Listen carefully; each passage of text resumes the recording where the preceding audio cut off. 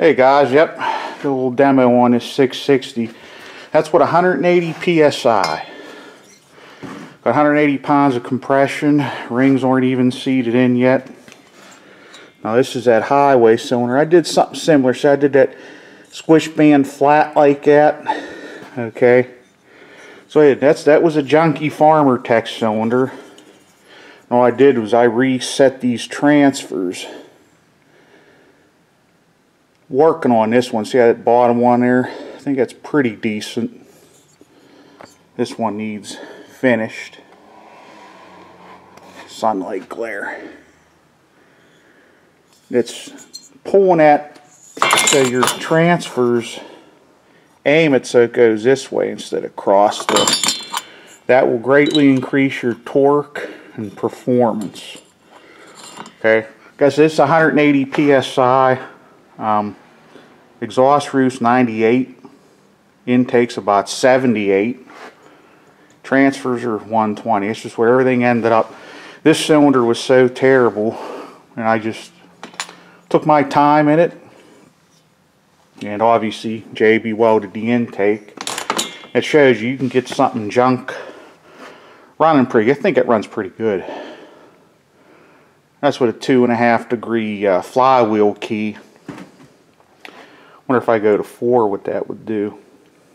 I'm curious, because like at other cylinder, there's the short block off my 660. I don't have room for other saws, so that's what I had to do. Because I wanted to be able to mess around with these 660s. So I got 4 cylinders.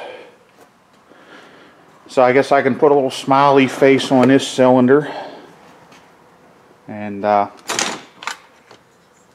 it's been kind of hectic. I really had, like some of you guys, I haven't really had time to really watch too much internet.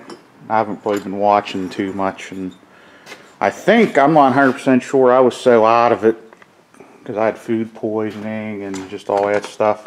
I think Fab's Acres, I think I won a saw, but I was like, I didn't enter any contests. I was kind of like half asleep. I'm like, huh?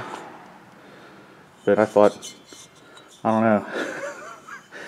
But, you know, I guess I missed that. That's, you know, that's the way my luck's been. It's been like from hell lately. My crankshaft breaking on my truck and just been hectic. But anyway, yeah. Them 660s, that's where the power is on these.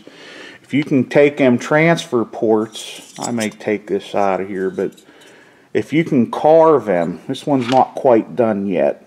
If you can carve this, shape it, do your get your velocity up, and it'll run pretty good. This is with 288 piston I'm going to be putting in this, because the transfers are a little bit too wide.